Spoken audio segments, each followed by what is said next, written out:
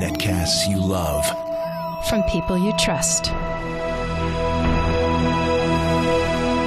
This is TWiT.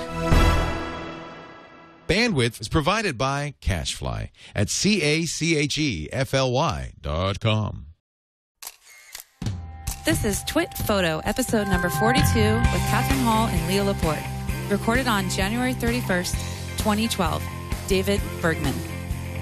TWiT Photo is brought to you by Netflix. Watch thousands of TV episodes and movies on your PC, Mac, iPad, iPhone, or TV instantly. All streamed directly to you, saving you time, money, and hassle. For your free 30-day trial, go to netflix.com/TWiT. It's time for TWiT Photo. Hello, everybody. Welcome. We're here once again, gathered together to talk to some great photographer, take a look at their art, talk to them about their inspiration, their technology, their technique. It's really a fun show, and I have to credit Catherine Hall for really making it the show it is, because she brings in such great people and is a great photographer herself. Thank you. CatherineHall.net if you want to visit her blog and website and find out what she's up to. That's right. We might be going to Norway in I hope we're going to Norway. So there's Mikkel Holland. We've had him on the show. Magic. One of my favorite photographers. He introduced us, actually. Yes, he did. Because we both went to Tasmania. And I tell him I'm forever indebted. Oh, I should say the same thing to him, actually. And he's a great friend. I love Mikkel. He's a really deep, spiritual man, a great photographer himself. He brought 20 photographers to Australia to take pictures of Tassie. That's where we met. And he also is a Norwegian and has a family estate in Norway. And I guess there's a Norwegian photo festival every year called Nordic Light. And he's trying to get TWiT Photo to go to Nordic Light, which would be wonderful. Which would be amazing. So stay tuned. We'll have details on that. Yes. But what we were thinking, and it'd be kind of interesting, is going and bringing our 5Ds and shooting all the video on 5Ds. I think we should do it. It could look gorgeous, right? Yes, I think it would look be gorgeous. A great experiment. I'll need some help. Your photo of the week, a portrait of Wolfie. Wolfie! Yes, so this is from the Novogratz family that I photographed in New York. You spent how long with them? 3 days. In their house, living with them. Yes. So it's quite an experience. And the son was a basketball player. That's his life. And so I figured doing portraits of him, incorporating the sport, would be a good reflection of him in that time period. So my tip has to do with sports photography, and it's about lighting. And just the importance of having dramatic lighting when doing shots of athletes. Because part of being an athlete is the muscles and the shape and the form, and really showing off the curves and definition and drama. Right. So now you can't light if you're at a game, you can't control the lighting, but at least in the studio. In the studio, you can. And it's interesting too, because we did this shot, and we had 3 lights set up, and we tried all these variations, and we scrapped it down to 1 light, and that's the one that we ended up liking. Is it often the case that the single, for portraiture anyway, that the single light is sometimes the best? Yeah. So, yeah. Anyhow. Very nice. Gotta love the Rembrandt. Wolfie is a very lucky fellow. That whole family's lucky. Those images are great. Handsome guy, right? Yeah. How old is he? He's like 16? I don't know. I probably shouldn't say it on air, but I think he's like 15 or something. Great looking kid. So that's CatherineHall.net if you want to know more. Now, who is on the show today, Catherine? Well, see. He has photographed 6 presidents. In fact, he's been on 11 covers of Sports Illustrated. Wow. One of which was the Super Bowl issue. And he's the personal favorite photographer of Bon Jovi. So I'm just wondering, David Bergman, what is it that you don't do? What is it that I don't do? I don't do fashion. Okay. I don't do weddings. Okay. But this is not a literal question. Right, let's see. I'll go through the list. No, thanks for having me, guys. I'm really happy to be here. Yeah. Well, thanks for coming up. And so many of our photographers are on Skype because they're all over. You're based in New York City. I am. But you happen to be on the West Coast. Yep, I was in L.A. this week, and I just wanted to come see the big operation here and meet you guys and hang out. So he came all the way in person. And before, I don't want to forget to credit Steve Simon, our good buddy, who is the one that introduced us. Yep. And we went through his book and an episode in the past. I forget which number it was, but you can check it out in the archive. And there was a great review on his book, which is absolutely amazing. Leo's going to pull that up, and we'll also have that in the show notes. So I would highly encourage this book. It's really, really digestible. It's well written. Steve's a great guy and a great photographer, and yeah, this book, for every photographer, they should have it on their bookshelf. It's amazing. Good soul. Yeah, absolutely. He's an old soul, that guy. He's Do go back and watch the show. Yeah. It was really a fun show. It was an amazing show, yeah. Great inspiration. You've had a lot of my friends on this show. You've had Zach Harris and Vince LaFerre and a bunch of guys that I know. So. We like the same peeps. Yeah, well, exactly. I noticed that the elite photography cadre all know each other. Seem to all know each other, right? And we're speaking to the top in the business, really. And it is interesting how we've talked about this before. How collegial photographers can be, even though it's a solo occupation, and you'd think you'd be in competition with another.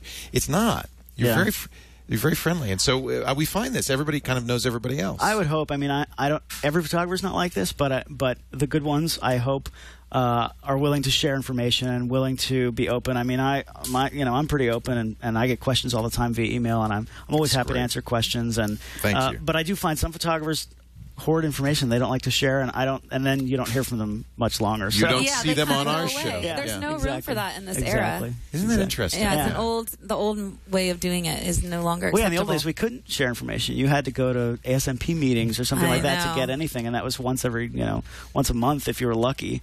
And now you can just look up anything online. So I'm insanely jealous because after this, you're going to Indianapolis. I am. That's not what's making me jealous. You're a big fan of Indianapolis? I've been in Indianapolis. I like it, but I'm not sure. Nothing wrong with it, but there does seem to be a big game going on. There's an event going on this week. Yes, I'm flying in I'm back to LA tonight, and then I fly to Indy on Saturday afternoon. On assignment from Sports Illustrated. Sports Illustrated. I'll be covering the Super Bowl, which is on Sunday, of course. Go Giants! And then But by the way, do they pick a New England photographer as well to take pictures? Yeah, with Sports Illustrated, we actually have a normal game. We might have 2 photographers at a game. The Super Bowl, I think we have 12 guys covering the game. So it's quite an operation. Do you guys get together and say, you take this, you take that? I don't get the choice, but our editors do that. Yeah, we're so kind what's of your assigned. assignment? Do you know? Yeah, I do. What we'll have is either 4 or 6 photographers. I think we have 2 or 4 on the sidelines roaming up and down. It's hard to roam at the Super Bowl because there's so many photographers there. And then we have 4 corners. Literally, it's a seat. The first seat in the first row in the 4 corners where we'll put photographers. And I'm in one of those seats in one of those corners. So it's actually great. You. I just sit there. I can order drinks, during the game. Not quite, but now, what do you're going to get end zone shots there? Yeah, well, I mean, a lot of times I shoot in the end zone, even if I'm on the field level, because that's where the drama they're is. coming that direction. Yeah. The only difference is that when they're going the other way, I don't have the choice to go around to the other side. The Super Bowl, believe it or not, it's a fun game to cover just because of the scope of the event, but it's really pretty easy from my perspective because I just sit there, and if it comes to me, I've got to nail it. Right. That's all. Yeah. If I don't, there's 11 other people shooting it from every other angle. So that is a good point. You it's if really there's easy. that. Well, you say that. For you. But I'm thinking that great TD shot where the guy's in the air, he's just crossing the plane. If it happens in front of me, and that's you, absolutely, baby. Because my editor knows exactly where I'm sitting. You won't be sitting there again. Exactly. And after that play, he's going to come running over to me. We run cards constantly throughout the game because they're transmitting back to New York. You're where kidding. They'll edit. Oh yeah. So a runner will come up to you and say, "David, give me your shots." Absolutely. I'll be handing him cards the whole time. Yeah.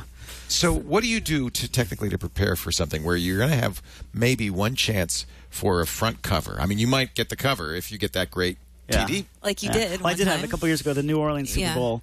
I had that cover, but that was actually post-game. I had a pretty horrible game at that game because everything went the other direction. All the touchdowns. There was a big interception late in the game. It was Colts Saints, and the Colts were driving. They were down by 7. They were driving right at me, and I was like, finally, I'm going to get the game tying touchdown, and 3 minutes left, and Peyton Manning's coming at me, and I was so excited about it. And he threw an interception. It went the other direction, 100 yards, completely away from me, and I just sat there like, oh, you got to be kidding me. You must have been depressed at this point. I was totally depressed. Yeah. And then after the game, they had the ceremony and the whole thing, and I'm 60, 70 yards away from the middle of the field, but I'm using big lenses. And so I was able just to, from that position, I just shot the whole ceremony. And there was a moment when Drew Brees picked up his kid and held him up in the air, and the confetti was coming down. That was a beautiful And image. then the next afternoon, I still thought I had nothing. I didn't, think it was anything at the time. And the next afternoon, I remember getting an email from the director of photography at SI saying, "Oh, welcome to the club," because I got a Super Bowl cover. And I was like, "What was the picture? I can't even fathom what it was. I had a horrible game." And yeah, it turned out to be that Drew Brees. And then they unveiled it that night on Letterman. They actually showed the cover. that's so and cool. yeah, it was fun. They had Breeze on the show. So Is that kind of the dream? it was pretty fun. It was nice. It was nice. Dude, look at his smile. Does that not tell you? You say big lenses. Big lenses, Wait, yeah. So, like, for example, I might use something like this. Leo, I don't know if you've seen this before, but I brought something to show you. Oh, my God! Where have you been hiding that? This is a Nikon 600 F4. Oh, my. Okay, F4, so it's wide for such a long lens, and that's why it's so big, Exactly. right? That piece of glass Look at the size of that. Oh my God! is, made to such exacting standards. And there are a number of pieces of glass in here, as you know, how Yeah, lenses are made. yeah. But, from here on is just a hood. So the actual lens part stops about here. But it's Why do you have still- such a big hood for that? you get a lot of flare problems with lenses like this. If you're shooting into the sun, It's pretty easy for that sun to bend around into very that easy. lens. Very Yeah, easy. 'cause It's it's such a huge. big Look at piece the of glass. surface area. It's such a big Yeah. piece of glass, and it makes it look better, I was going to say it's all about which appearances, is really right? important. So, Wow. yeah. How much Get does out that- of your way with that thing. How much does that This weigh? thing's about how much I does it gotta weigh? see. There you go.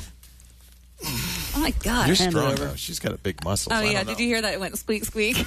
This is heavy. Yeah. This is why you got a monopod. Look at the camera. It's just like Yeah. a little baby. Well, the monopod is not as much for the weight, although it certainly helps. It's also to keep it steady. Steady it, Because yeah. you can't, when you're shooting at that distance, you Wow. can't really hold it steady. I mean, do you even have a hard time with the monopod sometimes? No, you pretty much get used used to About it. to it. 30, 40 pounds, something like You- that. so I think I have a permanent indentation in my shoulder, right? Because if you spin it around and you put it over your shoulder, That's that's how you carry it, Yeah. yeah. Can I don't there like be to a carry- woman doing this? Are There there are any some women out there? There certainly are, but they're tough. That's They're you got to tough. be a tough That's how you woman. carry it. I thought the D3 was heavy. Yeah, exactly. How Really? often is this on your camera during the game? The whole game. The whole game? Yeah, I use multiple bodies and So multiple lenses. you'll be sitting in the corner. I'll be sitting here with this and lens. it'll be with that. Exactly. Well, that and a couple others. I also use the 200 to 400 is my favorite mid-range With an lens. extender or just straight? Nope, just straight because I've got the 6 here. Right. And then probably a 70 to 200 and a 24-70. So I've got everything from. You want to put that down so you're No, not, I think I'm good here. I'm She's going to kinda- go take she's off. kinda You guys starting have to a like good night it. for the rest of the show. wait. That is a beautiful. But yeah, so I've got lens. everything from 24 to 600 because you don't know what's going to happen. Now, you don't really. I mean, it's pretty brightly lit. Do you really need that fast a lens? You do because you want to get the fastest shutter speed possible. Yeah. What about shallow? I mean, is it good for isolating too? At what depth do you like And to that shoot too, at? absolutely wide open. Yeah. Always shoot wide open. Yeah. Right. So if I was, I couldn't shoot you from here, but if I was shooting maybe 10 yards away, the background will be completely out of focus. And you want that. You want Absolutely. that picture Yeah, of the guy isolate. going in and the act. Sure. Yeah. Sure. Now, sometimes, and then the other times you might shoot something super wide. At the Super Bowl, you have to do a wide shot showing the whole stadium and showing Well, the speaking pomp of and which, circumstance. you're going to be doing a GigaPan. Exactly. So at the same that's time. about as wide as you can get. Exactly. So at the same time as shooting the game itself, I also, the magazine, they're so funny. They always say, oh, and can you do a GigaPan too? Yeah, sure, you can. You're the GigaPan man. No, I'm Can the you Giga Man. throw in Yes, one of I am. those? Yeah, exactly. Just throw in So a GigaPan. tell us that don't know, what is a GigaPan? So the GigaPan. So I went to a little event a few years ago that was, you might have heard of it. It was President Obama's inauguration. Yeah. And I was shooting my regular photos with regular cameras, and then I knew I wanted to do some kind of panoramic to show the crowd. There's 2 million people there, so I knew it was going to be a big event. So beforehand, I actually contacted the GigaPan company. I was researching different ways to do big panoramics. I had never used it before in my life. And I took a GigaPan with me to the inauguration, and I just kind of set it up on the side. It was, to be fair, it was kind of an afterthought. And I shot regular photos, and I ran the GigaPan. And that night, after I transmitted all my photos back to the agency, I went and I put the GigaPan in and checked it out to see how it worked. And it worked really well. What it is, you can already manually shoot multiple images, overlapping images, and stitch them together in Photoshop or in any other program like that. The GigaPan unit is a robotic camera mount that actually automates the movement for you. So it moves the camera the exact same amount every time. You can set like a 30% overlap or whatever you want to set. So you set the parameters of the picture, the top right and the bottom left, or top left, bottom right, and then let it run. And it just does its thing. It takes pictures all along a grid. And then in post, you use the GigaPan software, or you can use other software if you want, and stitch them together so you have one giant photo. So this shot, I mean, here's a close-up of the president giving his inaugural speech. If I zoom all the way Keep out, I going. can see that he was Keep quite going. far away. And this was done with a point and shoot, right? It was, Canon. yeah. At the time, they only had one GigaPan model, and it only took point and shoots. It's a very small unit. And this photo, this is the Epic. I'll just show it real quickly. This is the one you were using. And what kind of point and shoot were you using? At the time, I had a borrowed Canon G10. I'm a Nikon shooter, and I had borrowed the G10. Because it could only, the original ones could only hold small cameras. Exactly. In fact, you were reminding me, because we've played with this a little bit, that it would push the button. It has a little button to plunger. trigger, it has a little finger, a little plastic finger that actually pushes the button down. But they now have them for DSLRs. Is that where you're going to use the Epic? Yeah, so now since then, they've come out with 2 more models. The Epic Pro will take big lenses. I actually put the Nikon... Won't take that lens. Almost. I put the 200 to 400 in there. Did you really? Is what I use. That's what I use. So since the inauguration, I've done these at the Super Bowl, the World Series, the Final Four, NBA Finals. And it's amazing because it just looks like a panoramic photo, and then people who are there can zoom in and find themselves. And they have see yourself. Exactly. And they have Facebook tagging now, so you can tag yourself. That's interesting. And all your friends can go see it. It's pretty cool. So something that started off as an experiment ended up being viewed 15 million times? 15 million hits I got on that thing, yeah. They interviewed me on CNN, and it went crazy. And now it's a whole new business model for me. Another thing. Exactly. That you do. Yeah, you can never stop coming up with something, right? But it should be something that's. Does it have to be static? I guess it doesn't. Well, so that's the thing. The GigaPan had been around for a little while, but really it was developed by the NASA people for the Mars rover program. Is where it came from originally. You know, all those pictures of the surface of Mars that you can kind of zoom in on the rocks. Oh, that's so neat. It's exactly what it was. And then some really smart guys from Carnegie Mellon took it and developed it as a commercial product. And they, it had never really been used at a big event where there are people moving, which is where the challenge is, of course. Right. And I was I don't think I was the first person ever, but the first person to do it at a big public event like that. And it went crazy. The challenge, of course, is all in the post, where I've got to stitch it together, and I go in. So it doesn't come with software to do this? It does. There is GigaPan software, and the way I do it is I will use the GigaPan software first to do the basic stitch. And that, when I did the inauguration, it took overnight. I mean, I set it up, and I went to sleep, and then woke up, and it was done. Now it takes about an hour. Oh, okay. And I've done it with 300, 400, 600 images. Full resolution, Nikon D3 images. It's pretty amazing. It's pretty big. So if you look, here is the GigaPan from the 2010 playoffs. Right, that's not actually a zoomable version. But right, but then there's the still from it, so you can see how much detail there is way down the middle of that. Yeah. And after later in the show, he's actually going to show us inside in Photoshop the inaugural one. So the Photoshop stitching is... Well, what I'll do is I'll do the GigaPan stitch first to get it sort of close. Yeah. And then I actually go in Photoshop and fix some of the things. You might have like double heads or something like that. How long in total time? Just as you would with a panorama. Sometimes panoramas, you get ghosting. The problem is these images are obviously huge. So just opening the file in Photoshop could take 15 or 20 minutes. It's really good. When I crop off the edges, like not resizing it, just cropping the black off around the edges, I hit return and you go have a cup of coffee and come back 10 minutes later. All right, go get a cup of coffee. I want to see how you do this. Yeah, exactly. We're going to get a little demo of some of the software. And we have lots more to talk about with our guest because he's a great photographer in many other ways. I've got other great sports action photos and so forth. This is a fun subject for anybody who loves photography. DavidBergman.net if you want to see more. In fact, his GigaPan image of the inaugural is on DavidBergman.net. I was zooming in on it there. But before we do that, may I mention our friends at Netflix?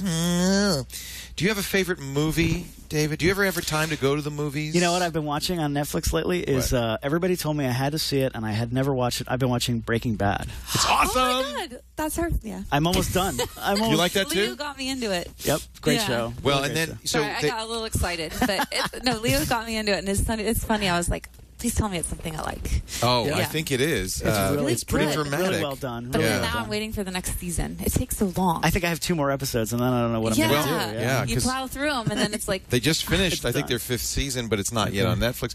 We're talking about Netflix streaming, which is the single best deal in entertainment at your house. $7.99 a month, and you can watch all. I mean, they have all of the first 4 seasons of Breaking Bad is a good example.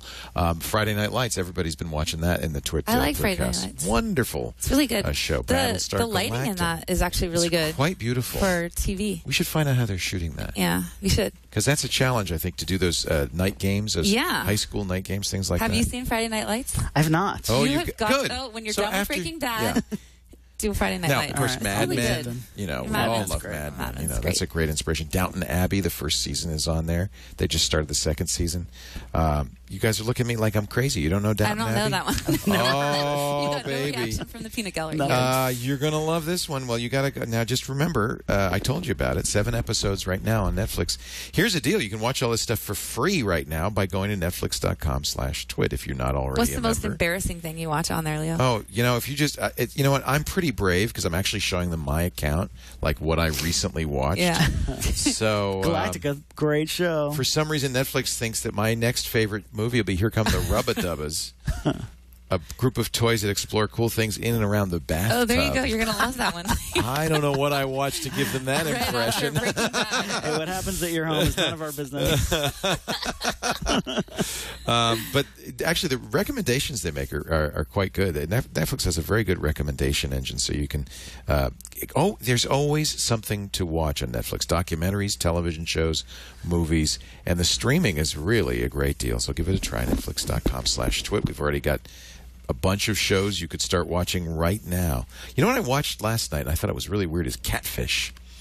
It's a story of a mock documentary about a Facebook hoax. It's very weird. Oh, interesting. I'm not sure I'd recommend it, but it was very interesting. Anyway, the nice thing about Netflix is, normally if you do a DVD or you go to the movie store to get a movie or you go to the movie theater, you feel like you're kind of committed. Like, I got to watch this piece of crap the whole way through.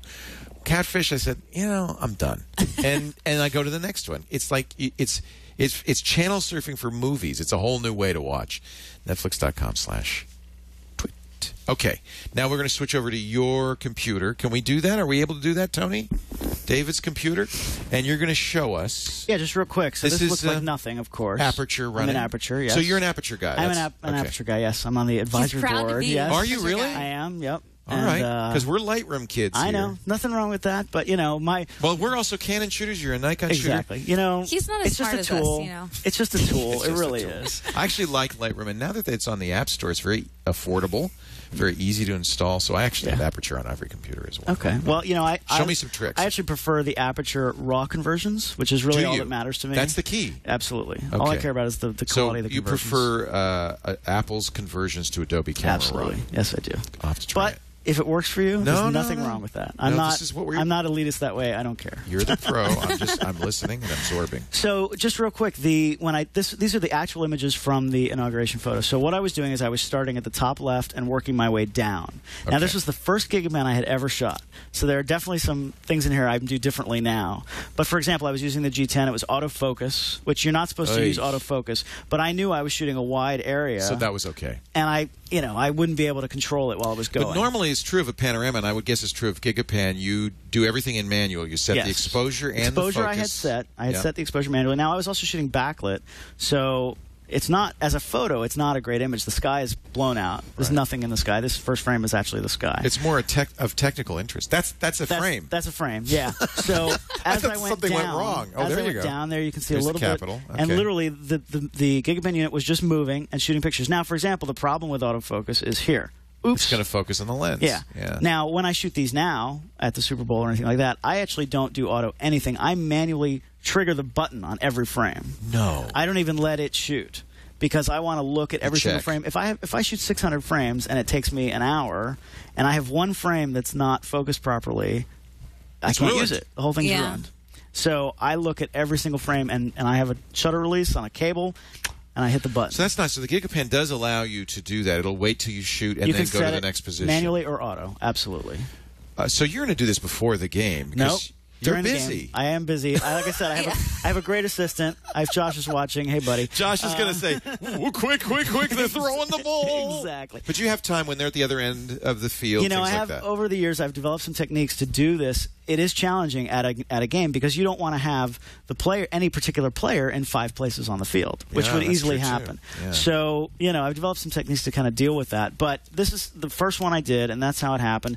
And so that's the first row. So you actually cut that out. You cropped that out of the picture. I think it's in there, actually. Is it really? Yeah. Oh, wow. It's all the way on the edge. But then this is the second row. So this particular image was 11 down, I believe, by 20 across. So this was just doing its thing. This one I wasn't controlling manually because I was busy and I didn't have an assistant with me doing this. So it's funny because people get confused. Now, so you were still shooting the inaugural as well as a GigaPan? Exactly. While this was going on, I had this clamp to the railing. I actually have a picture of it that somebody sent me. And you've got a really long lens because you're kind of far away. Yeah. Years later, somebody actually sent me these pictures that they took of you? that I had no idea. There it is. This is what it looked like. Oh, that's interesting. Oh, nice. I'm surprised the Secret Service didn't tackle you and throw you Exactly. to the ground. I had concerns, but Yeah. I had to go through 3 checkpoints with all this gear, and I had big lenses and everything, but I had credentials, obviously. Right. So, but yeah, that's exactly what it looked like when I did it. Which I was happy to have these because I never took pictures of my own setup. So. Now, what is the V, the arm that's coming down? That's my clamp. It's just it's a magic arm, Bogan magic arm with a clamp on it. Bogan magic arm. I didn't have a tripod. There was no room. You can't see, but this it's press tight. area was packed. So I clamped it. I'm not even standing right behind it. I had to put it in front of another photographer and ask them nicely to not touch it. And by the way, you're right. All of those, the lens and the post, that's all in the image. But I kind of like it.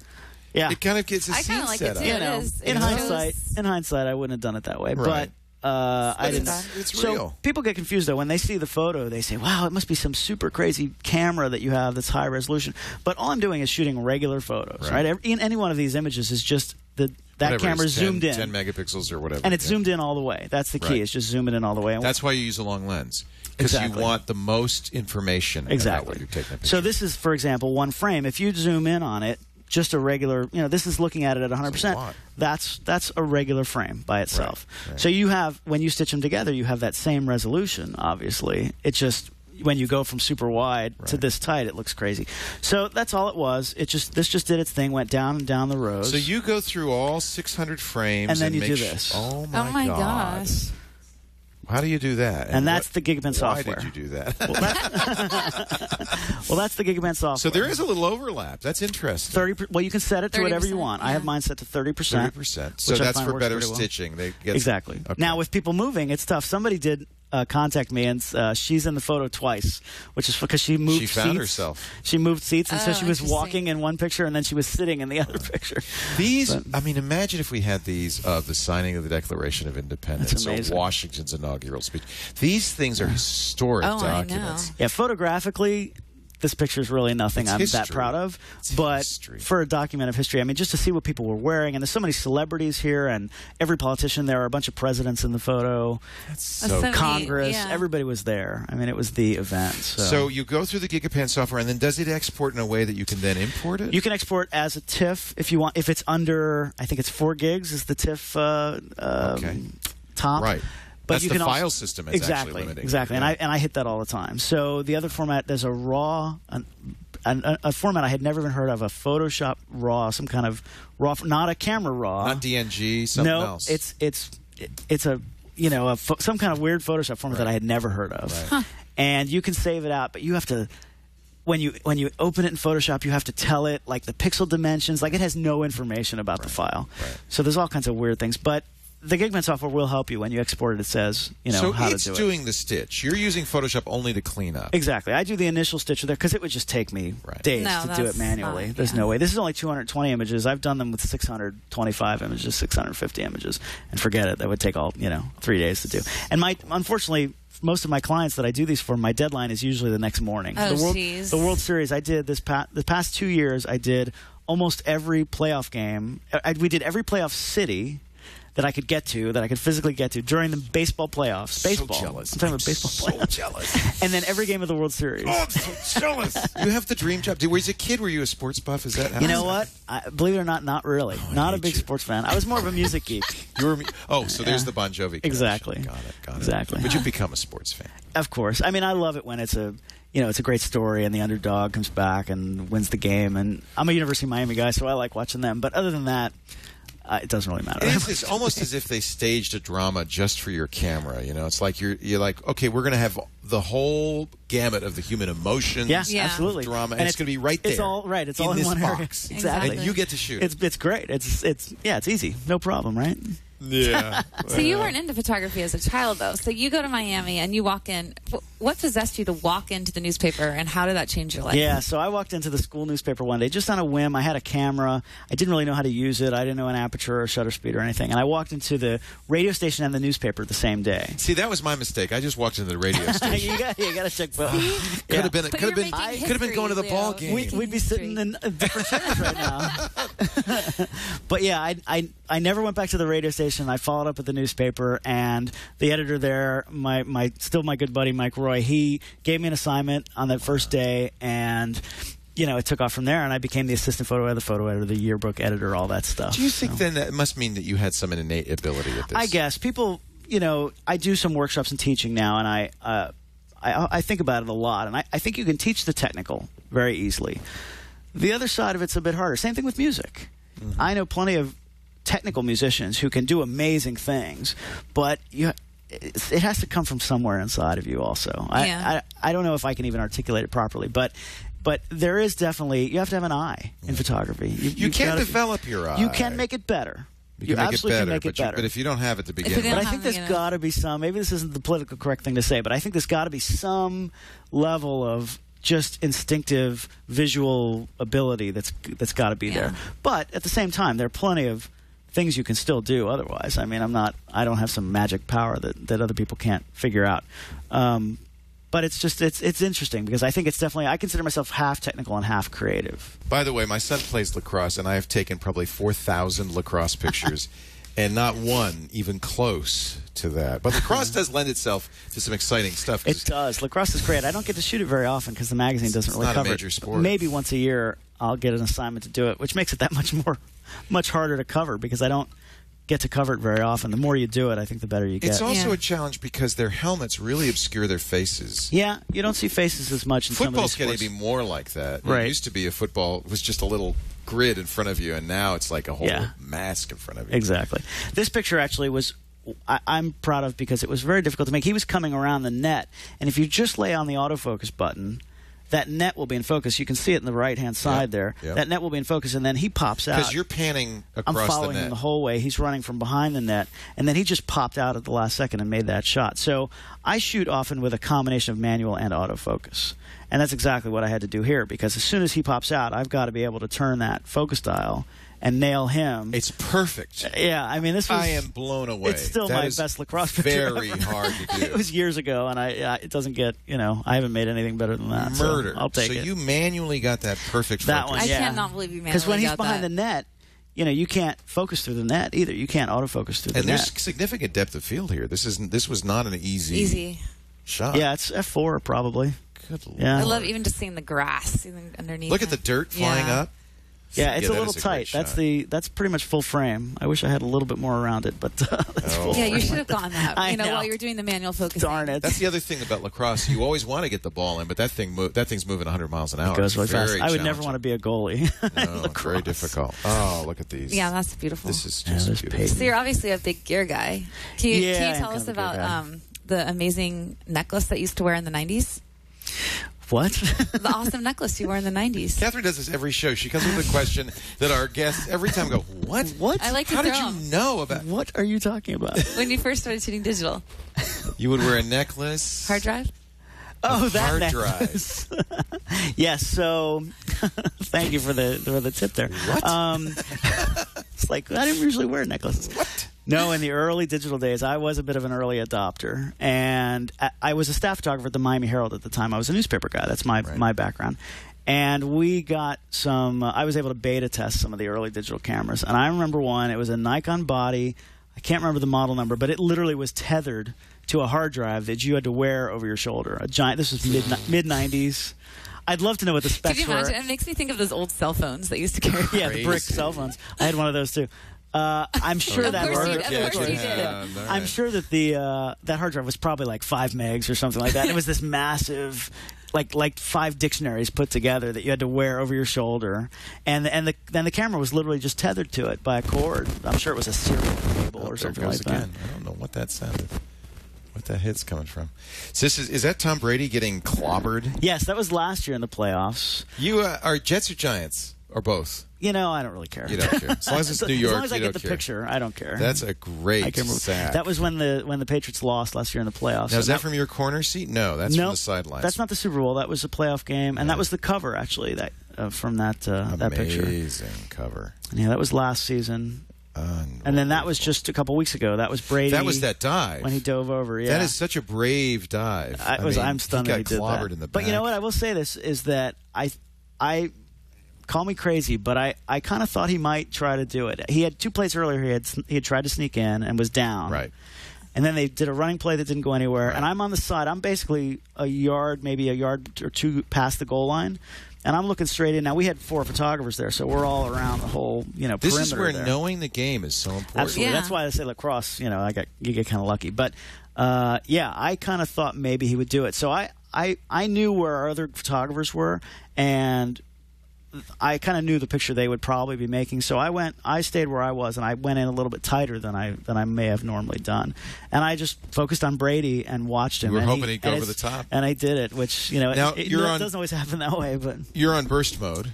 Of course, yes. So you probably have a whole sequence of him going over but it the was top. quick. So and you picked this one. Why this one? There's probably only 3 frames of that happening. Okay.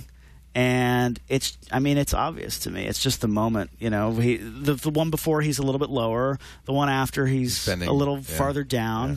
It's just the peak of the action. That's what you want. And I love how the ball is he's almost being pulled. It's kind forward. of poetic. It's beautiful. Yeah, it was really a nice play. Oh, it was a nice play. It was for the win, by the way. Yeah, exactly, the winning touchdown. A critical play. And this was opening day in Cincinnati a few years ago. So sometimes you'll go in the back. You won't always stay up tell front. the story. I do like to show these sort of tableau sort of photos, and the magazine loves these. This is very patriotic. Yeah, I mean, who cares about the guy throwing out the opening pitch or something like that? I actually went up into the stands and took the wide angle.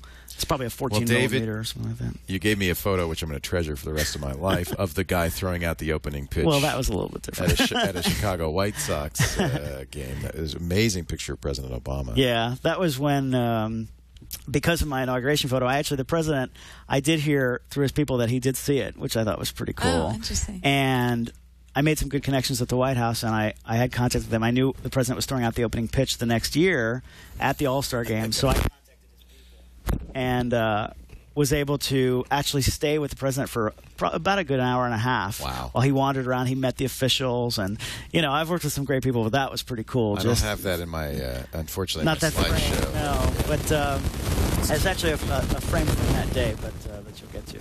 We'll do in the tips, actually. Oh, there you go. But yeah, it was a blast just hanging, down there with him, and I wore the suit and the whole thing, and had to look all official, and I wear a suit about once a year if I'm. It's an amazing picture. Thanks. Because he's meditating, he's thinking. But speaking of amazing pictures, let's take a look at some more of these because these are look at that dunk. Holy camole! That was Midnight Madness at UConn. UConn, yeah. Yeah. Drew Carey. Drew Carey, yep. What the hell? That's a side of him you don't usually see. Yeah, he's great. I've actually done some work with him over the years. I've gotten to know him pretty well, and I consider him a friend now. Look at this of Drew Carey. And I did it. Yeah, I did. And the Greg tour. Proops is there too. Are these all comics here? Yep, that was I went on tour with them. They have an improv all-star event. And Greg Proops and Kathy Kinney and the whole gang there. So that was great. A blast. So they were playing at a casino in Vegas. I think it was the Luxor at the time. And I wasn't hired to do portraits. I was just covering the events. But I said to them, hey, we should go do a portrait. So the next day, Drew's like, yeah, sure, whatever. So the next day, we cordoned off a part of the casino, and security had the whole thing, and I had all my lights set up. And it was a blast because tourists were walking by like, what is going on there? You have there's something going on in this picture. I can't quite put my finger on it. It's a slow shutter speed. It's a slow shutter. I'm dragging the shutter a little bit. You're talking about in the upper right there? Not just that, the whole quality. But yes, I can see the shutter dragging. It's toned a little bit. I think it's soft. It's beautiful. I think it's the shutter that you're seeing. Yeah, it's really interesting. You teach him photography, right? I did. Yeah, Drew is one of my photo students. Oh, that's neat. He actually is really interested in photography. Good? He's very good. He actually loves shooting soccer. Oh, and really? so he went out and bought a bunch of this gear, and I took him to a couple of games, and we worked on it. And he's actually really, really good. Before he got the Price is Right gig, he had images published and under a fake name. Oh, wow. He didn't want to get published just because he's Good Drew for Carey. him. It was a fake name. Nobody knew, and they got published. He had one in Sports Illustrated once. He must feel pretty good about that's that. so cool. He did. All By the way, I right, have the Obama photo up on my screen. If you good. want to Can we show his? There it is. There's that. Oh, yeah, that I was am so amazing. grateful for that print. That Thanks. is unbelievable. Yeah, that was he just as they were announcing his name to go out on the field because he was going to be throwing out the pitch. He just was standing in the tunnel and he just kind of took a moment. It happened really fast. I only have one frame where his eyes are closed. Now, did you know when you got this? Were you like, that's money? This one, I wasn't sure. I mean, it was a nice scene when he was standing there, but his eyes were closed for so quickly for such a short period of time that I didn't really know till later. Yeah. All right, here's a quiz for Catherine. See her sports knowledge here. Who is this a picture? Can I just say fail? Who is that a picture of? Oh, come on. Ryan, do you know who that is? It's obviously Don King, right? Who else could it be? Look at that hair. I should have looked at the chat room. I could have cheated. The chat room knew. Chat knows. Chat room knew. I love it that you turn him around. Yeah, well, shooting him was interesting because he has this public face that he puts up for he must do it for every photo. Right. And it's just that big smile, and he's got the flags, and everybody knows that picture. Right. And I was shooting him for Sports Illustrated.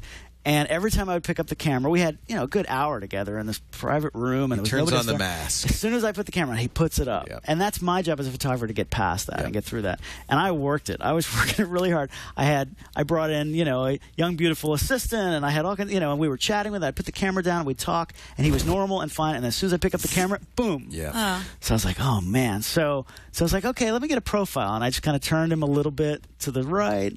Keep going. And I mean, he had to know what I was doing. I was all right. My favorite kind of image is when you can tell who it is. Most people can tell who it is without seeing the face. That's always kind of cool. You can tell this one. Yeah. Boy, most great. people.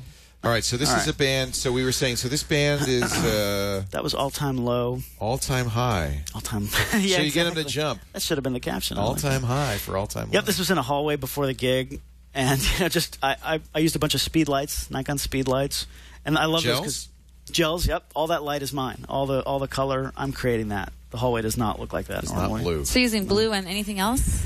Gosh, I don't remember. I'm sure I've got that. That orange on the side. The side, I'm guessing you did it before the show because you want to capture the energy that they have going into a show. Yeah, I mean, a lot of times I don't have a choice. I'm told I get them at that time. And after the show, they usually don't want to do a photo shoot. They're down. So they're tired. These guys, I wish I could remember their name, but I love this because I basically showed up and I said, "Hey, you guys mind if I gaffer tape you to a tree?" They said, "Sure, no problem. Why not?" So we used about 2 rolls of tape, just walking around that tree, taping them up. But that's what I like about working with these young bands, because they'll do anything. Sure. I can't do that with Bon Jovi. Sure. I mean, from the concept, are you coming up with these concepts usually alone, or do you sometimes do it with the band? Depends on the magazine, but a lot of times, sometimes the magazine will have an idea of what they want. Yeah. Because they're writing a particular story about something. But I want to tell you the story about these guys real quick, because they're from Chicago, and they, I'm blanking on the name, but one of the guys was in a horrible accident. Well, not an accident. He was actually beaten by a guy. He tried to save a woman who was being beat up by her boyfriend at the time, or fiance. And he jumped in to try to save her, and he beat the living daylights out of this guy. And he was near death. This is now a year later. He's survived. He's doing very, very well.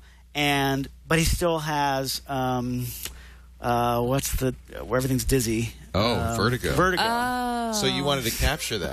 So we put him in a spinning tunnel just to see what would happen. Exactly. We went to the Navy Pier in Chicago, and we went in the fun house with no permits or anything. We just went in with one small camera and one flash. Wow. And we just did it, and it worked out really, really nicely. It worked out great. Yeah. We couldn't have him in there for very long. Holy cow.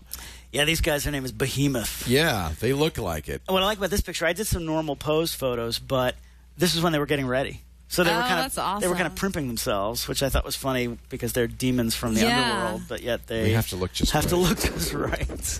I would like that band, I think. There's John Bon Jovi. Yeah, so this is a batch of Jovi pictures.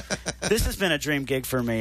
You're a fan, so you love music. Well, I mean, yeah, I just came in a couple years ago, and I now at this point have incredible access. John has been amazing. He lets me do whatever I want. Once an artist really trusts you, I'm sure you get... That's what it is. This job is only half about the photography. The photography got me in the door, but then beyond that, it's all about personality and trust. Yeah. And he could hire anybody in the world, right? And I don't think that says anything about my work, but it's just, for whatever reason, I came in at the right time, and he does trust me. I've been to events with him and his family and his kids, and he's just been amazing to work for. So are you on a ladder? The shows, no, I'm in the rafters in the arena. I went all the way up in the rafters for this. I think in Toronto.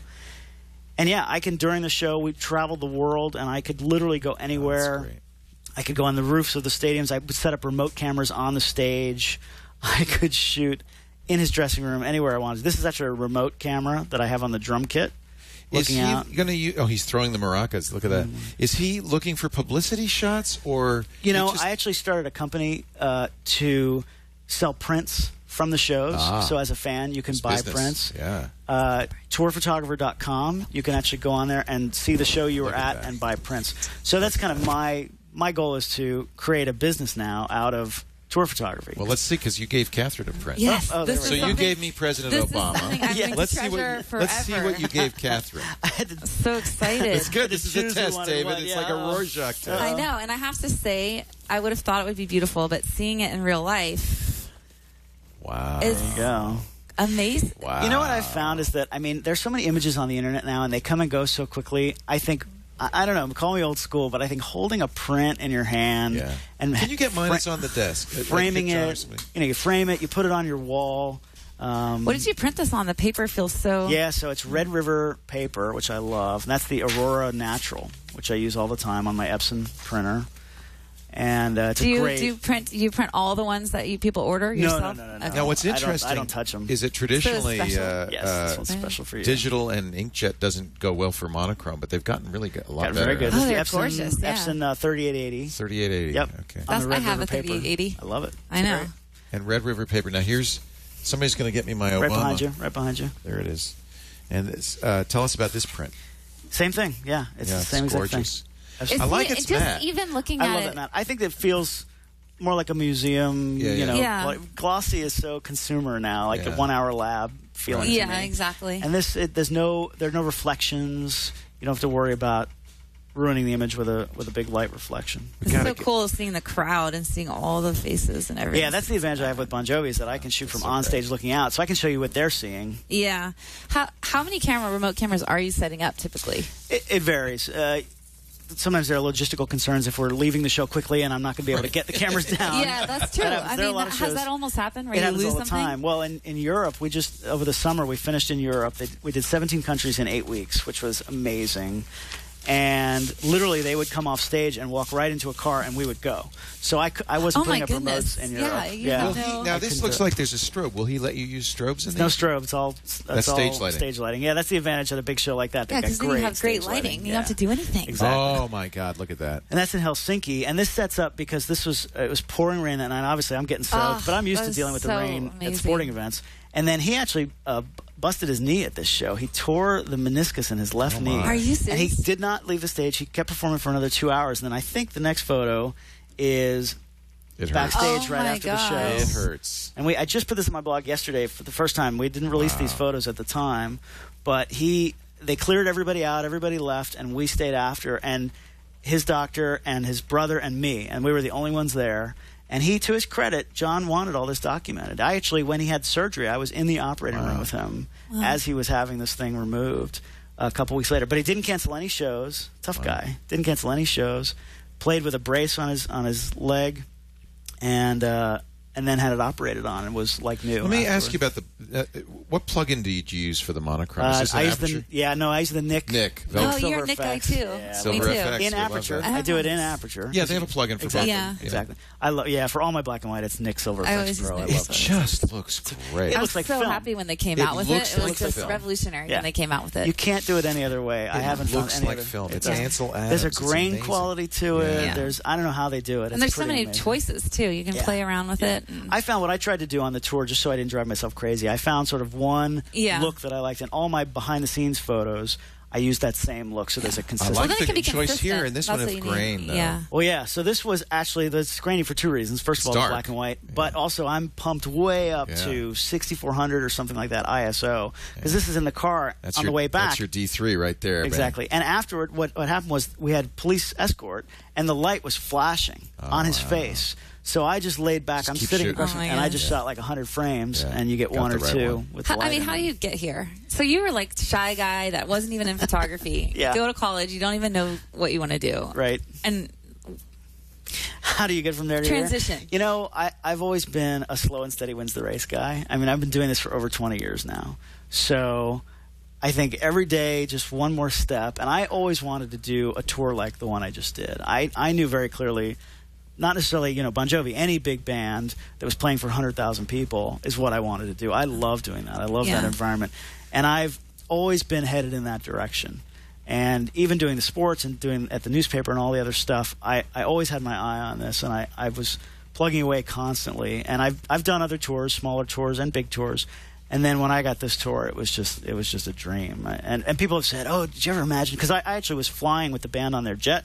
Here I'm on the private jet with them every day, and we were staying in these amazing hotels. And the crew and everybody else is on the tour buses and all that. And I don't know how. I'm on the private jet looking around, going, "This is ridiculous." Well, because he wants shots like that one. That's exactly, why. Exactly. You don't get that shot on the bus. Yeah. So. Wow, these are great. Yeah, it's just amazing. This is just a dream gig for me. Where is this shot? That's in Bucharest, Romania. That's Ceausescu's palace. That's pretty amazing, isn't it? That's his palace. That's it was. Former palace. Yeah.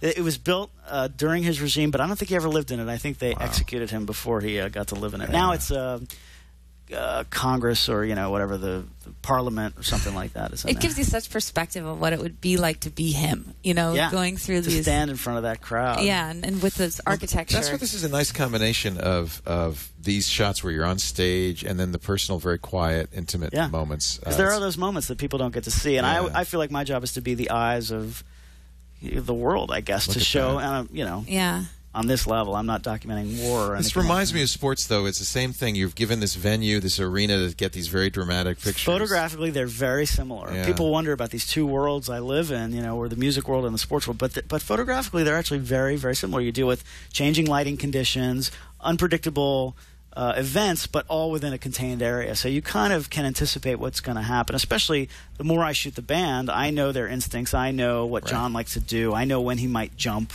Right. So I can put myself in position to do that. There's a guy in our chat room named Demigod who says, "Less Bon Jovi, more behemoth." I'm going to use that. I like that quote.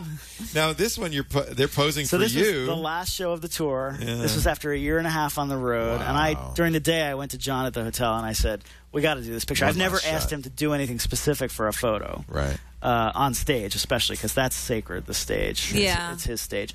But it was the last show, and I said, it'd be great if you... Because I've made that picture from behind 100 times. Yeah. With them facing out, with their arms up, and it's beautiful, but... It's the same thing every show. So I said, it'd be great if you guys could just turn around for a second. So he didn't tell anybody, the rest of the band. He literally just did it and then pulled them over and said, "Hey, come here." And I walked up on stage and I took the picture in about 3 seconds and then got my butt out of there. But that's great. And I love it that you turned him around. And, I mean, that way you can show the crowd and you can show the whole band. It's cool having the rim light behind him, too. Yeah. I wish those things weren't quite They're right where they are. Yeah. But it still gives it... It'd be better if there was nothing. Well, it's on stage. Yeah. There's speed lights. There's speed lights. No. Ginormous speed lights. Yeah. So let's get some tips from our guest, because this is... Tips. How do we be like you? Be like me. David? You don't want to be like me. I want to be like David. You want to be like you. So visualize... That's a good tip right there. Exactly. There you go. Be yourself. Tip number 1. That's my visualize the photo that you want to make. Yes. I think it's very important that especially an event like this, where, a concert or sporting event, the Tom Brady picture. In my mind, I knew what I wanted. Now, you don't know if it's actually going to happen that way, but I at least went in with a plan. Even if it was just 3 seconds earlier, I had an idea of what might happen, and I prepared for it. With Bon Jovi, I had the advantage of shooting them over and over, so I have a good feeling. There's a certain of kind of repetition to a concert. Yeah. So I might think to myself, it'd be great to make that picture. That picture you saw of John jumping with the blue sky, that was in Oslo, Norway, which I'm jealous you guys are maybe going out there. But I loved it out beautiful. there. Yeah, it's gorgeous. There, And it was 1:45 midnight. It was 11:45 at night. Wow. And it was the only time I've ever seen blue sky at 11:45 at night. It was in the summer, so the sun never really set. It was never really dark. So that was the first time. So I knew I wanted to make a picture of him jumping with blue sky in the background. I've only done it with black sky. So I purposely put myself in that position. Now I don't know if it's going to line up right and if everything's going to happen. But I think just in my mind having that image, more often than not, I find I'm able to make that picture. Yeah. And sometimes I just feel like I'm willing it to happen. And it's just, the Brady picture. I want it to happen so badly, and then sometimes it will. Do you think is it a combination of visualization and instinct, too? I mean, does the instinct kind of prompt that? Sure. I mean, I think they go hand in hand, instinct and experience. And, I've seen it before. I kind of know how to deal with it.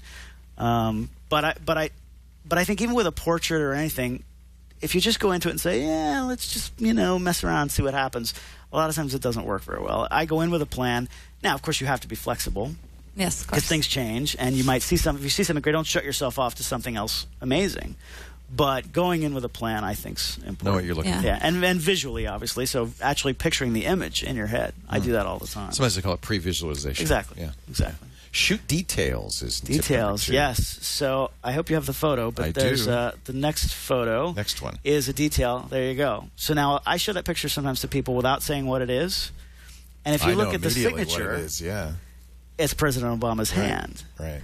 And he signed a bunch of baseballs for the umpires. It's a great shot. People overlook these details all the time, and I think for me, that picture I like almost more than the other one. Not quite, but almost more. This one's a great shot. Yeah, I mean, but I know what you mean, and this one's more abstract and. That's what I mean. I would hang this. I would hang this on my wall first because you kind of look at it and you go, "Oh, it's a bunch of baseballs on a guy's hand," and then when you look at it closely, you go, "You see the signature." And I think it's almost cooler to like not show his face, and it's just because anybody can shoot that. Anybody who's shooting the president would do that. Yeah, but how many people have a picture of the president with his eyes closed, pre-visualizing? Yeah, not many. But I think at any assignment with Bon Jovi, I would go during sound check, and I would just walk around and shoot pictures of guitar strings and microphones and just little things that I would see around the stage that people. Again, I feel like my job is to bring these things to the fans, to Bon Jovi's fans, and they would never get to see John's, the case that holds John's wireless microphone that says JBJ on it. Yeah. So I think it's fun to shoot. That's the journalist instinct. It's the story. You're the He's eyes telling. and ears. You have the details. You have the micro. You have the macro. Exactly. You have all of it. So I just for anybody out there shooting, don't forget that stuff. I think it's important. Do you bring a macro? You don't bring a macro. No, I don't. Well, I mean, you can shoot it. With the balls, like the close up of the balls. Yeah, there you go. Just back up with your But you do bring lights. Millimeter. You have lights with you, and this is tip 3: is learn how to light a portrait. Absolutely. So I think to separate yourself from the pack, which I'm a big believer in doing. The GigaPan, doing something different from what everybody else is. The GigaPan, there were 500 photographers there. I'm the only one that did that picture. Everybody else just shot the event. You made your name. Yeah. Exactly. So I brought up this picture because this was an assignment, a job for a friend of mine who worked at a record label, and they hired me to shoot concert stuff. They were filming actually some videos, and I was just documenting the whole scene. Well, I brought some lights with me, just on a whim. And when we were backstage, I said, "Hey, let me just do a portrait real quick." And I did this. They didn't know who I was. These guys didn't care. It was no big deal. And I just did this picture. And then later, of course, I sent it in, and everybody loved it. And the picture. This band wound up using this picture for a bunch of their promo material, and they hired me again. And it just turned. If I had just shot the event, anybody can kind of do that. So you've put a light behind them, which I've got a light in front of them and a light behind them. Yep, it's hidden by their legs there, but you can obviously see the shadow where that light's coming from. But I think learning how to use light is huge because I know so many really talented people who just say, "Oh, I'll just shoot available light. I'll take them outside," and anybody can learn to do that pretty easily. That's not that hard to do with the cameras these days. As the technology is improving and the ISOs are getting better and the grain's getting less people are lighting. Exactly.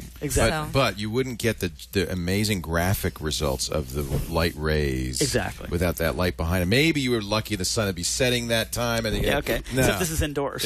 No, you're not. You had to have a light. But it gives that feeling of the light coming underneath the door. Note to self: Norway lights. Bring lights. Yes. Okay. Put it on camera. And you put a bring the pro photos. Bring the pro photos. He wants to make sure it gets done. No, I'm just kidding.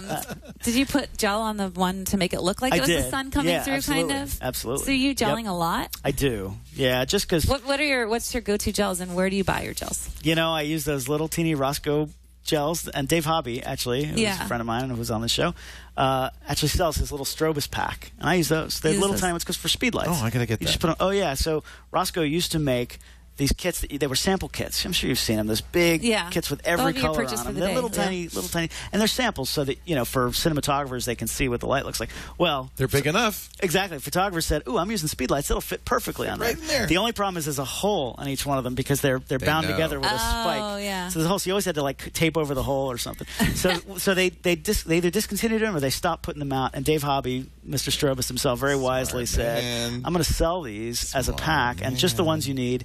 And I only use maybe 3 or 4 different. It depends if I'm doing something with a specific color for an effect or balancing out light. Yeah, it makes such a huge difference. Huge, but knowing where to put lights, how to modify lights, softboxes, umbrellas, all that kind of stuff. I'm putting you in charge of that in Norway. Okay. All right. Yay. But that's I think learning how to light. If you're really going to do this professionally, you need to know how to light. You can't rely on just working available light. Well, and the thing is, photography, writing with exactly. light. No, but it's so but funny creating your own light. because you're so scared. People are so scared of it, and then you use it, and it's like It was harder. It makes it so dynamic and so beautiful and rich. I'm older than you are. It was harder when I started because we didn't have digital. So much harder. And you didn't know. I didn't have digital either when I started. Well, you have to shoot Polaroids. It did take me an hour to develop my first roll, but yeah, exactly. We're going to wrap up with your two favorite shots. Here's one of John Bon Jovi in concert, of course. So I used this one because I picked this one. This was the first time I put a remote camera on the stage, and I had to convince them to let me do it. I mean, I just started with them. I'd only been with them a little bit. And they'd never seen a picture like this before, a still photo. And I said, just trust me, I do this with sports all the time. Let me try it. And, putting something on the stage is a big deal. And so this was literally the first time I did it, the first show. I put a remote up there. And then, of course, I got this picture and made prints for everybody. Are you putting a tripod on the stage? No, I usually use a super clamp. A super clamp on the existing lighting rig? Exists. Well, lighting, or in this case... It's probably on like a video camera stand or a it's part of the drum. I actually did it to the drum kit once, but very lightly. And then what kind of triggers are you using? How are you? Pocket Wizards. I use all Pocket Wizards. Yep, and I'll usually hang one around my neck, and so I can shoot. And then when John turns around, I can just grab it and shoot away. And this picture, just woo. So I didn't know the stage was so sacred. So people that want to get into concert photography, you don't get on the stage. It's a big deal. Yeah, I mean John, especially, that's his place, and they can be anywhere in the world, and the stage is exactly the same. It's their stage. It's the same dimensions. Right. Everything's, on a tour. They'll occasionally play at other places. Yeah. But on their tour, it's all the same. That's interesting. So that really is their comfort zone. Absolutely. They know this area, and they don't want some guy crouched down there. Exactly. They know that area. I found that as I started doing this tour photography about 10 years ago, the hardest guys to win over are the guys under the stage, the guitar techs and all the production people that are running around under there, because it's the same thing with them. That's their world. Right. And for a photographer to come in there and disrupt that and be in the way, that's 90% of the job is learning how to negotiate that and how to work my way in. And once I got to that point with Bon Jovi where the guitar techs were like, oh, no, go ahead. I was like, that's a big deal. Do Awesome. they have to see the same? They travel, the whole team all travels together. Team. It's all the same. So that's good. Once you have your...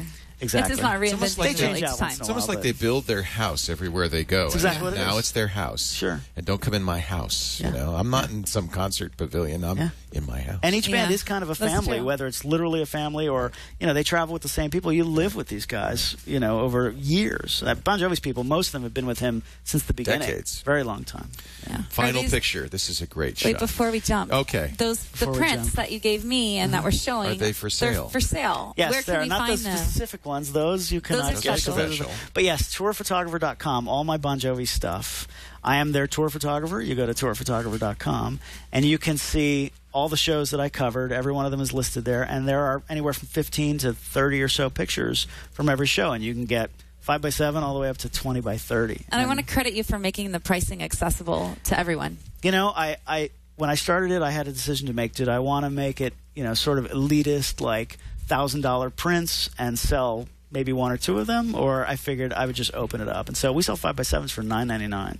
Yeah. Wow. Which, hopefully I'll sell if you're at a million concert and of it's them. like your favorite band, that's something I would want. And there are amazing Bon Jovi fans out there who have literally bought hundreds of photos. Yeah, so thank you, Bon Jovi fans. That's a really good deal. Wow. And it's a real print that you can hang on your wall. It's got the date on it, so you remember where it was, when it was, and hopefully in 20, 30 years you'll still remember that day. Really that was in where was that? That was in Belgium. Bruges, and the sun was setting, and it was gorgeous. And I worked that angle for about an hour because as the sun was going down, you knew. I just stayed right there. I camped out in that one spot for a long time. So one more picture, as I said. Yeah, so I love this because it just talks a little bit about the power of photography. This is a kid named Joshua that I was lucky enough to be involved with a thing called the Heart Gallery it was about 5-6 years ago now. And this was in New Jersey, and they asked 100 photographers to make portraits of kids who were in the adoption system in New Jersey. And I didn't know this, but I guess when you go to adopt a kid, they have a book. And it's like mugshots of these kids. It's literally horrible Polaroids. Yeah. I'm sure they're horrible digital pictures now. Yeah. And kids just they age out of the system. They never get adopted. Right. So Let's put some sell into these pictures. Exactly. So somebody had an amazing idea so great. to ask 100 photographers. They've done this now in other states to make portraits of these kids. And they came to me, and they came to a bunch of others, and they said, and I said, well, do you want like sad kid adopt me pictures? They said, no, you do your thing. Yeah. Well, I was concerned. Puppy with dog. That's the thing. I don't do that kind of. Yeah, exactly. I wouldn't want to do that either. So they said, no, just do your thing. You're a sports guy, whatever it is, do whatever you want to do. So I took these kids, and I that particular day I shot 3 different kids, and I said, hey, you guys want? I was in a foster home, and I said, hey, you guys like to jump on your bed? I was like, can they jump on the bed? Yeah, no problem. Just go for it. And I made these portraits of these kids, and then this kid Joshua, about 2 years later, I got an email from somebody. I just got chills. I'm gonna cry. Just wait. I just got it gets chills. better. I got an email from somebody, and she wrote me, and she said, oh, that kid Joshua that you photographed, can I get a print of that picture? And I was like, well, yeah, but, why? And she said, I just adopted him. He's coming home for the first time next week, and I want to have the picture over his bed when he gets home. And I cried. I mean, it was like that. To me, it was a picture that I made. It took me an hour out of my time, and just the power of a photo to literally change this kid's life and this woman's life, and to bring them together in a way. And it obviously wasn't just me. There were 100 photographers who did amazing work. You said you can't change the world. I guess, yeah. I mean, most of what I do is superficial stuff. It's fun. It's concerts. It's sports, and I love it. But this was one of the few times where it really made an impact on somebody's life. And so that email, I kept that email, and I never forget the power of an image. So DavidBergman.net. You can find it all there. David, it's such a pleasure to meet you. It's great being here. Wow. Thanks, Leo. So inspiring and exciting at the same time. And thank you for the print. If you want to follow him, we have David Bergman on Twitter, David Bergman and Tour Photographer. Yes, I'm on Twitter, Tour Photo on Twitter, and David Bergman on Twitter, and then, of course, Facebook. David Bergman Photo. And your blog. Google your blog. Plus. And you do good stories I on have your a blog. Google Plus account. I haven't been back, I tried but to I tell got him. He told me she's going to get me into one of the groups there. Yeah.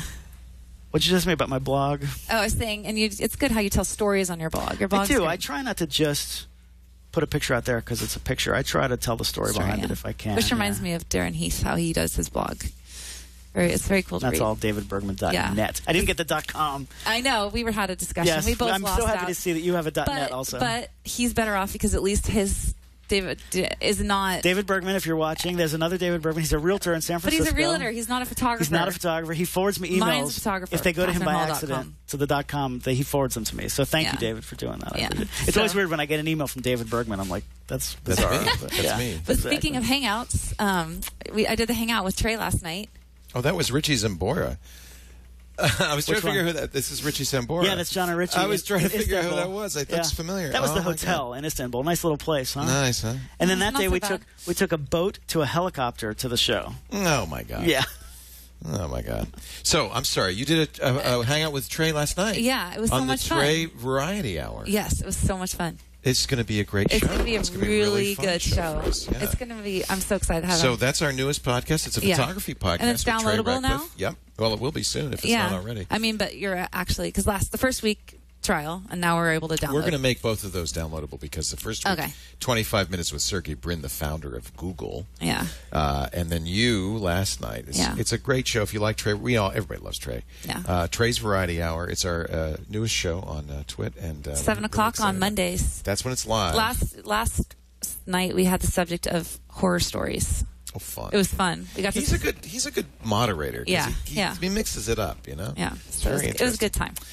So when you get on Google Plus, we'll have to get you onto the. Invite me to a hangout. Thank you, David. Yeah. DavidBergman.net. Thank you so much for being here. Thank you, Leo. We do this show Catherine. every Tuesday at about 1:30 Pacific, 4:30 Eastern on twit.tv Watch Live, but you can always download, and there are now dozens of great shows with the best photographers in the world for you to go through and pour through and spend some time with. Somebody suggested, I love this idea, we should make a book of all the photographers we've had on the show. I think that'd be awesome. There's so many great ones. Who's next? Well, guess what we have next? What's next? The guest quest. The winner. Finally. Yeah. So we did a little quest for amongst our viewers to find the best photographer out there, and you had some of our, Zach and many of our Tamara and Colby, photographers Frank, as judges. Yeah. And you picked somebody, and we're going to have them on next week. Yeah, so we had for an emerging photographer that's I not saw that known show yet. where you announced that. His stuff's great. I know, isn't really it beautiful? Good. I hate that he's so young. I know, he's not They're even a coming photo up major. after I us, know, David. He's I like gotta you. warn at us. Yeah. But he's going to be on, and then we're going to have two of the guests, two of the judges on to talk about his portfolio and give tips on what was good, awesome. what could be It's a great improved, idea. and also how to enter competitions. So Robbie Kavanaugh will be our guest. Is this his image? Or is this No, image? it's the This top is one his. right there. He will be our guest. He is amazing. I know. Wow. I know. I You know. look at that and you go, oh boy. He's like 20. But I think 20, those are. 21 I years think old or that's something. him Right out of too. I school. think they're mostly self-portraits. Really? Yeah. A lot of young starting out photographers do that. They can't afford Yeah. a model. So they just shoot They themselves. take pictures Yeah. of themselves. We also live in a world now where we put pictures of ourselves It's normal. online all the time. Yeah, it's weird. All right. It's Well, I weird did- for people who are like I did visible all the self-portraits time. in college. Isn't that weird? It's weird. But mine didn't really look like that. Yeah, exactly. Thank you, David. Thank you all for joining us, and we'll see you next time on TWiT Photo.